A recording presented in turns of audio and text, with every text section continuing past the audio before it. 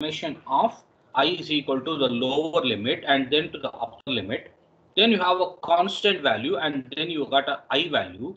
How you can write that? You can easily write that with a value like this C taken out, then the value to be calculated. Okay, upper bound, lower bound, upper bound, and then find out the values with regard to A. That you can be done. Okay, that is one way of doing it. That's one of the formulas of to be done. Okay. Then there was other formula I told you. What is other formula? Other formula was with regard to whenever you have a value like this, where I value is basically going from either from 0 and whatever the upper bound. Okay, upper bound may be n, or that will be very much equal to I value being equal to 1 and up to n. And how do you got what is the value you can write? The value can be written very clearly like this. Okay, what is the value? Of course, this being okay, this being your I. So what is the value that you can easily write? You can easily write 1 plus 2 plus 3, right? Up to where? Up to your n. And what is the other way of writing it? Sum of n numbers, right? Sum of n numbers means n into n plus 1 divided by 2. Okay. Using these two things, using these two formulas to be kept in mind, we are going to sort of simplify this. The simplification of this will be sort of done here. Okay, so that's what we are sort of looking into it. Okay, what is the thing to be done here? Okay, so I'm going to simplify these steps. Just look into this because we are supposed to get the final values of, okay, final values of what is the value. You see, it will be coming up to 1 by 1 second. I'll just move the screen. Yeah, now it will be coming up to the value of what? 1 by n into n minus 1 divided by 2 only it will be coming through. So how it is coming through, that is we are going to look for here. Okay, so let's start with this. Okay, a simplification part of this. So you can see very clearly there are you have something called as n minus 1 here. Now the value of n minus 1 will not be depending on these two things because the I value is starting from 0 and it is going up to n minus 1. You could always take this out. Okay, you can take this out and you can sort of do that. Okay, so if I do that, what is going to happen? It's not going to change much. N minus 2, I'll take it out. Then I value will be equal to 0. This will be again n minus 2. And here what will be having? You will be having 1. Okay, then minus. See this entire thing. You just look into this entire thing. Using this formula, I can directly write way of things. You can see this one and you can see this one. Okay, I can write the same thing. It looks like the same thing, but of course the value of this needs to be changed. Here you can see the upper limit is nothing but n. Here the upper limit is nothing but n minus 2. So based on that, I can write a formula similar to this. So if it is n value, what is the value I write? N into n plus 1 divided by 2. Now because I have n minus 2 here, right? I have n minus 2 here. So instead of n, I am going to write that n minus 2. So you can see this n minus 2 in a place where you have n.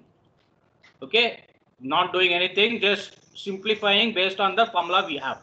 Okay, then again you have n minus 2. What is this n minus 2? This is the n plus 1. I'm writing the same thing divided by 2. I'm not doing anything. I'm just based on this formula, I'm writing it same.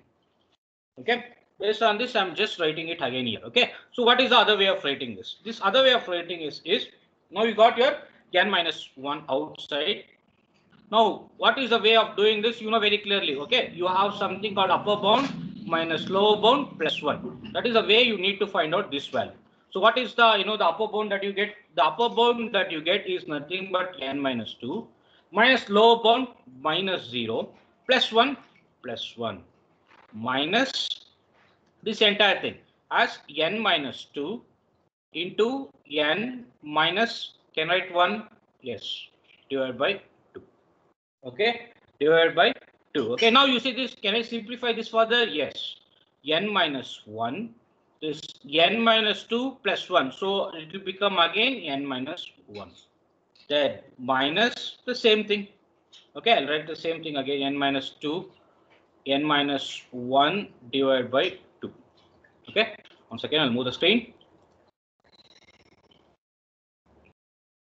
Yeah, now I'll write the same thing again. Now here, now you see this. I need to simplify this. So can I write this as n minus 1 the whole square minus n minus 2 n minus 1 divided by 2. Can I write this even further simplification, right? Even further simplification, if I do this, you know the formulas for this and all, right? A minus b the whole square. So what is the value you get? N square minus 2n plus 1. Okay, minus, if I see, again multiply these two. What is the value I'm going to get? N square minus 3n, okay, plus 2. Of course, divide by 2. Okay, these two things are done now. Now again, can we go simply even more simplification? So what do you think this will become? This will become like this. 2n square, you know what I'm doing. I'm just multiplying this so that I'll get that divided by 2 common. 2n square is 4n plus 2, okay, minus n square plus 3n. Why 3 plus 3n? Minus of minus, okay. So keep this in mind. Minus of 3n, then of minus 2 divided by 2. Okay, divided by 2. And if you simplify this, what you are supposed to get? Check this. 2n square minus n square, n square. Okay, then minus 4n plus 3n minus n plus 2 minus 2 will get cancelled. So this is what you get divided by 2. This is what you get this as divided by 2. Can I write this entire thing as just n into n minus 1 divided by 2? Okay, n minus n divided by 2, which is almost equal to, or if you want to take a bigger value to it, I can easily write this as 1 by 2 n square. Now people may be thinking how from here to here. If you put the value of any value of n, it will be majorly dependent on the n square value only instead of minus n, right? So we almost, that's why you say approximately 1 by 2 n square, or the other way of saying it, that is theta of n square. So this is what you see. You see this as, this is your time complexity. Okay, this is the time complexity for an algorithm called finding uniqueness in an array. Okay, what is the time complexity? How you are your theta of n square.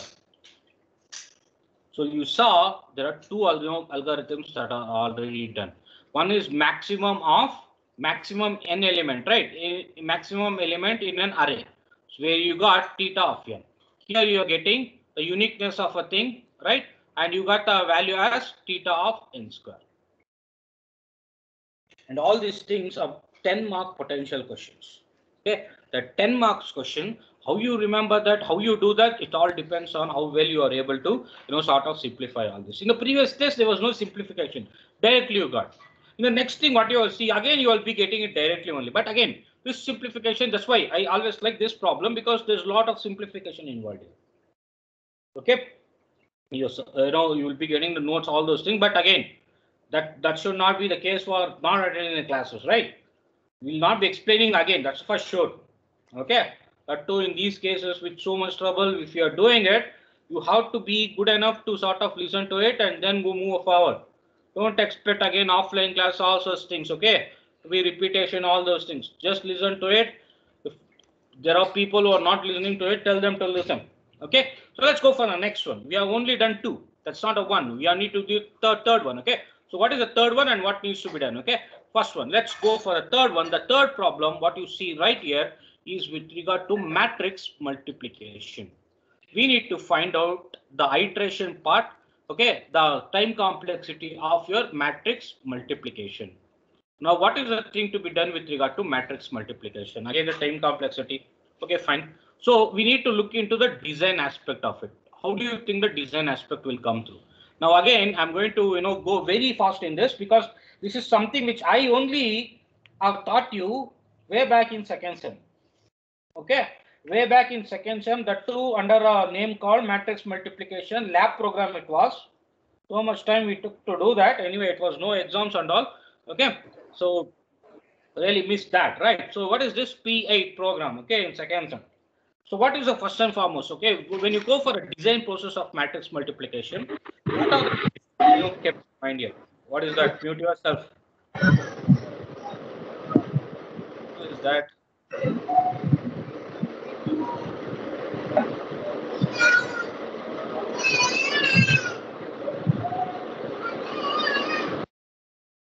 Shilpa, yes. Don't make me to know. Okay. Now you look into this matrix multiplication, the design process. First and foremost, I'm just going to, sort of run into it. What are the things that we have? Okay. First and foremost, for a matrix multiplication, you need to have a matrix A and then a matrix B. Then you will be able to find out the multiplication of it that will be stored in your matrix C. For a matrix A, the order should be M into N. For matrix B, the order is basically P into Q. Okay. Now, what is the condition for a matrix multiplication to be coming through? The number of the number of columns of your first matrix should be equal to number of rows of your second matrix. That should be equal. N should be equal to your Q. Then only matrix multiplication is very much possible, right? Otherwise, it's not possible.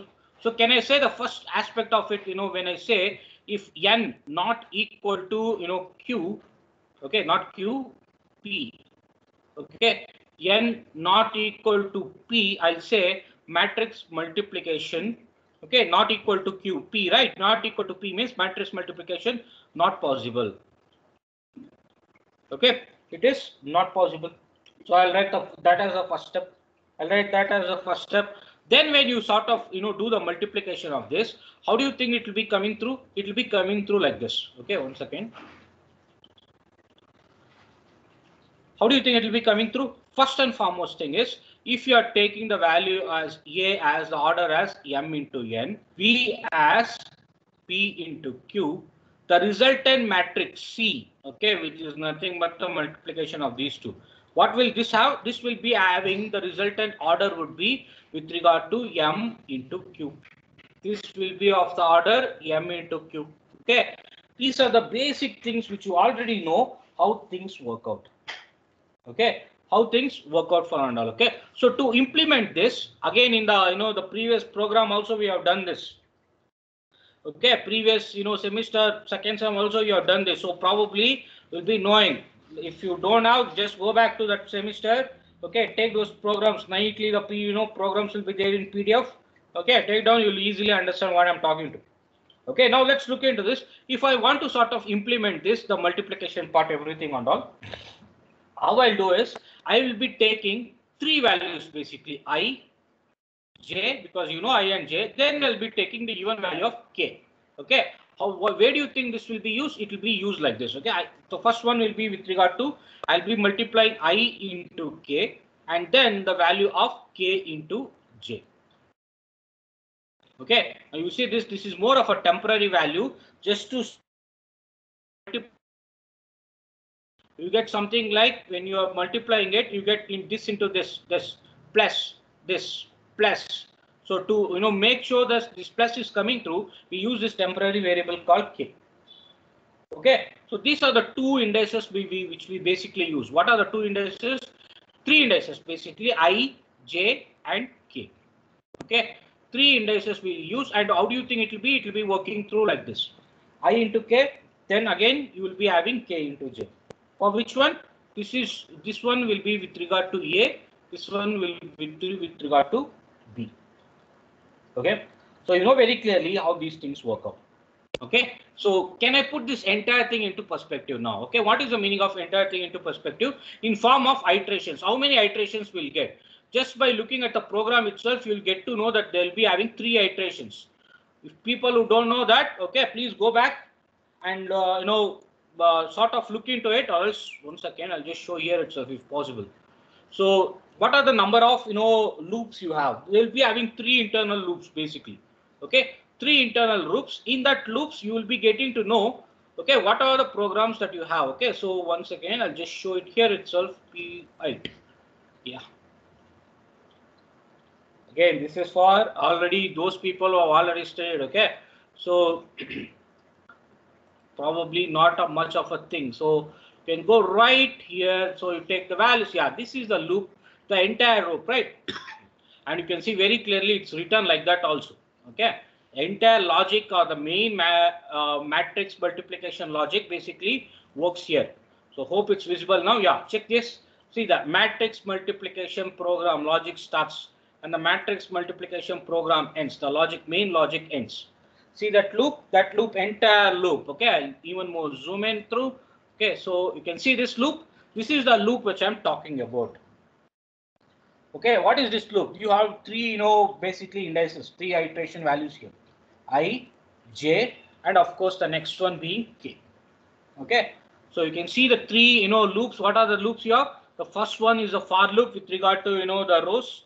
Then the second one with regard to, the columns of B. And then you do what is known as the initial value. Then you have one more inside with regard to K where you write this value. Okay, where you find out Cij is equal to C into Ij, then Aik into C this value, this multiplying everything, and you're storing it in Cij. Okay, same old program, P8, long back, probably 1 year back, you said the same thing. Okay, so I'm going to put this entire thing into perspective in form of what a algorithm. I'm not going to write full, right? It's an algorithm aspect. Not going to write a program and all for that. What's an algorithm part for? The algorithm part basically works through like this. How? I'm going to write the same loop in terms of an algorithm. So let's do that. Okay. First one. What is the value of I you are going to take? You are going to take the value of I will be going right from 0 to where? To m minus 1. Why m minus 1? Because right from the first element to the last element. Last element would be m minus 1 only because you start from 0. Okay, so can I write that in a form of algorithm for I is equal to 0 to m minus 1.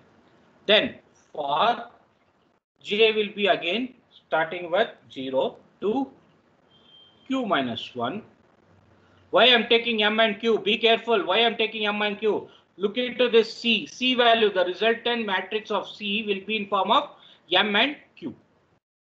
How? You can see this very clearly. These two should be equal. Then only you get a value C which is of the order m into q. So only I'm writing j is equal to, okay, what is the value that you get for it? J is equal to 0 up to q minus 1. Then what you do? You put the value. The initial sum value will be, sort of, always we do that so that, to avoid any junk values. Then there is one more, for loop which you saw just now in the, program. K is equal to 0 to n minus 1. What is that n minus 1? The number of elements. Okay. Then in later is the main thing. What is that main thing? Sum is equal to sum. Okay. Whatever the sum value took, then again A of I and what's the next thing? K plus B of K and of course J. Now people may be thinking, hey, he's writing something else. Let's go to the program which you study. Look into this. Okay, look into this. Look into this. Why I'm taking m minus 1 here? Because there I'm writing in form of an array. Okay, there I'm writing a form of an array. And what is this Cij is nothing but that sum I took. Okay, then the same K, then the same old thing is coming through here. Okay, so let's go there. Check this. Same thing is right visible here. Then of course I need to sort of end up all these things, right? When I write everything, I need to sort of end all this part of it. So how many fors are there? How many things are there? I need to end that. Okay. So what is the next thing? End for. This is with regard to K. Okay. Then once I do that, I need to sort of take out what is known as whatever the value that is there in sum needs to be put in Cij. So I'll write that Cij. Whatever the value that is there in sum needs to be put in your Cij. Then again the next end for. Again one more end for. Okay, the main algorithm is only this. Okay, the main algorithm, this for is with regard to this one. This for is with regard to this one. This for is ending right here. What is the base in this? This is the algorithm. Everyone knows that. Okay, this is the algorithm. What is the basic operation here? The basic operation here is that you see that multiplication part, that will be your basic operation. Okay, that will be your basic operation. Now you see that I, K, J and all, that will be your basic operation. Okay, so let's do the analysis for this. Okay, let's do the analysis for this and then we'll be moving into finding out the things. Okay, first and foremost, what are the steps to be kept in mind before doing the analysis part? Okay, let's look into this. Again, the same thing. The steps will not, they may ask the steps also. So you have to write this entire 1, 2, 3, 4, 5 steps when you're writing for finding out the time efficiency of a non-recursive algorithm. Based on the input size, decide various parameters to be considered. Okay, then basic operation. Then how many times that basic operation is done. Then if the value does not depend on the input size, you need to find out worst case, best case, average case. Then the standard formulas, everything. We know what is the standard formulas, the summations of it. Okay, so let's go there and again do this. Okay, so let's go back to our screen. So first and foremost, the analysis part. Okay, so I'm just going to write that analysis part here. What are the things that you got to keep in mind? Okay, the analysis part, what are the things that you have? First one foremost thing is, what is the parameter? The parameter to be considered is n, of course, which is nothing but the input size. Okay, so that is what you find out with regard to it. So whatever the complexity of it will depend on n. Now people may be thinking, what is this n? This n is the order of m into n and also the order of p into q. In general is told as the input size as n. Okay, then what is the basic operation to be performed? In this case, what is the basic operation to be performed? It is nothing but the multiplication. What multiplication? The innermost loop multiplication. What is that? This one. This is the basic operation you perform, right? See, when you're multiplying now, you will be doing that. Probably you will be knowing it. Okay. So when you're multiplying this with this, then you do that. Then again, this with again one more plus, you do that, right? So this is only the most important part every time we do. So that's the most important part. You can see this the multiplication, then adding into sum and putting that in sum. That is the basic operation that you have here. Okay. So let's do that now. 1 second. Just take this off. Yeah. So that's a basic operation. We found out that the multiplication, the innermost loop multiplication, is the basic operation to be performed. Okay. Let's go for the next one. What is the next one to be performed? Okay. Next part of now. Of multiplication will be depending on only what? The input size. How much ever you need to multiply will only depend on the input size, nothing else, na? And not on any other factors. So the total number of times this multiplication needs to be executed. How many times this total number of things to be done will be giving you what is known as the formulas to it. Now, whatever the things to be done here will all be implemented using the formula now. Okay, then you do that, you get time complexity of it. Okay, so let's do that. Okay, let's do that. I'm not going to put anything new here. The same old way, I'm just going to put the values right here. Okay, so I'm just going to put it here. Then sort of I'll be zooming in. Okay, so let's do that.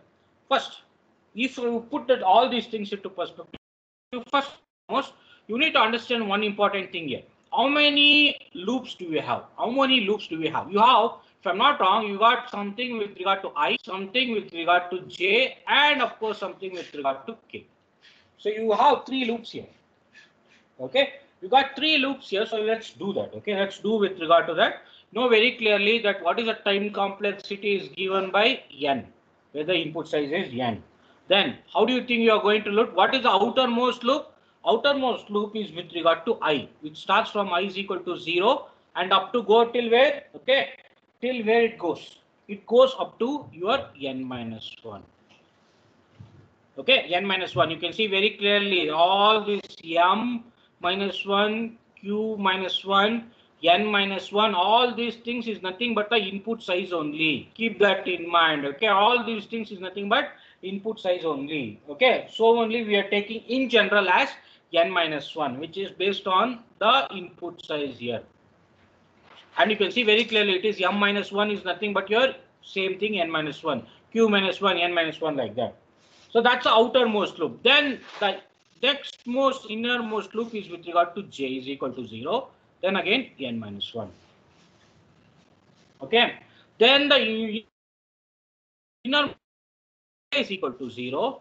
Again n minus 1. Okay. How many times this multiplication is done in each and every iteration? Once. Okay. You multiply 1, you put the value. You multiply again, plus you again put the value. Multiply again, you put the value like that. So we do that every time, right? We basically do that every time. So let's do that. Okay, let's do that. So that's what we are going to sort of look into now. What are the things to be done now? Okay, what are things to be done now? You see very clearly, this is where it sort of ends, right? So let's do this. I hope the screen is visible now. How many times the multiplication is done? It's only done one time in every loop. Okay, now we need to simplify this to find out what is the time complexity of your matrix multiplication. Okay, what is the time complexity of it? How do you find out? Very simple. Just have to simplify this, right? So let's do the simplification part. Is equal to summation of I is equal to 0 and n minus 1. Then again summation of j is equal to 0, n minus 1. How do you calculate this? How do you calculate this? Again same thing, upper bound minus lower bound plus 1. Okay, so what is upper bound? N minus 1. Lower bound 0 plus 1, this much. Okay, this is what you get. And can I write this entire thing like this? I is equal to 0, n minus 1, j is equal to 0, n minus 1 of n. Check this. Okay, check this. I'm not doing anything extra, just simplifying this. Okay, simplifying this. And what is the value that you're supposed to get from this? The value that you're supposed to get from this is with regard to, what is the value that you get here. Okay, now again, see, n is a constant value. Okay, n is a constant value. Now you can see this. I'll write again this as I is equal to 0, n minus 1. And what do you think this will become? Again, n will remain the same. Then again, upper bound, n minus 1. Lower bound, minus 0 plus 1. Can I write this as, I'll simplify right and write here itself. Can I write this as I is equal to 0, n minus 1. And what is the value that you get here? What is the value that you get here? Okay, n into n, which is nothing but equal to summation of I is equal to 0, n minus 1 of n square. Is that correct? Is that correct? Now, again, I need to simplify this, right? I need to simplify this. So what I'll write here, okay? What do you think this will become? N square into upper bound, n minus 1, lower bound plus 0, plus 1. Okay, so what is the value that you are supposed to get here? N square into this entire value will become n. So this will be equal to n cube. Very simple, very simple, thing with regard to the matrix multiplication aspect. So only I'll generally not give this in internals. Okay, I'll give always a second one because that's where you need to do the simplification. First one also no simplification directly again. Okay, now can I write this entire thing, the time complexity of this? Now you see this time complexity of what you call this matrix multiplication is in the terms of theta of n cube. Theta of n cube. This is the what is known as the time complexity of your matrix multiplication. Okay, this is something which you got to know. Okay, now you see this. See, when you put all these things into perspective, right? When it comes to remembering things, the first one is with regard to theta of that. What was the first one? The first problem which you did. The first problem was with regard to finding out the maximum element in an array, the largest element in an array. So that was a time complexity was with regard to n. The second one was with regard to theta of n square. Then the third one was with regard to theta of n cube. Very easy to remember for those people who only want to buy it. n square, n cube. Probably the reason why they have given these sort of problems is to make sure that you get to know what is the order of growth. Okay, the order of growth, which is nothing but depends on the input size and how they vary for each and every value. Here it's only n. Here it's n square. Here it is n cube. Now, how do you think this will be made sure? Here it was only one loop, right? It was only one loop. Here there were two loops. What were the two loops which you did? Yesterday you saw with regard to what is the two loops? The two loops was one with regard to I, other one with regard to j. Okay, comparing each and every time, right? So in the stress class you saw this. So this time in this one you have three loops. right? You basically have 3 loops, because of which the order of growth is coming up to as n cube. Okay, so what does this mean? What does this very simply mean? This means that the number of loops, as the number of loops increases, the complexity of it will also increase. Okay, the complexity also will sort of increase. Now, is that the end of it? No. This is only with regard to iteration. Okay, iterative algorithms, non-recursive algorithm, non-recursive, iterative, both are same. Okay, so this is all with regard to iterative algorithms. Let's check for the one more things. Okay, anyway, it's all time, but again, next class itself we are supposed to do, but I'll just give an introduction part of it. Okay, so first one you saw with regard to iterative. Iterative is all about having a for loops generally, okay, or also known as non-recursive. So something as non-recursive, the second one should be with regard to recursive. Okay, now in this recursive aspect of it, what are the all things you are going to find out? First one is with regard to factorial. Okay, the second one, which is the one which you already studied very recently, is with regard to tower of Hanoi. Okay, must be knowing this because you studied very recently and you wrote the exam also for it. Okay, you must be knowing what is tower of Hanoi. Okay, then the next one is with regard to number of digits. Okay, probably this you would have sort of studied way back as an example in one of the programs in data structures. Okay, number of digits in a binary number. What is the meaning of that? Okay, if there is a binary number, what is the number of digits you have in that? Okay, for a decimal number, what is the number of digits you have in a binary number? Okay, then the next one is with regard to Fibonacci, of course.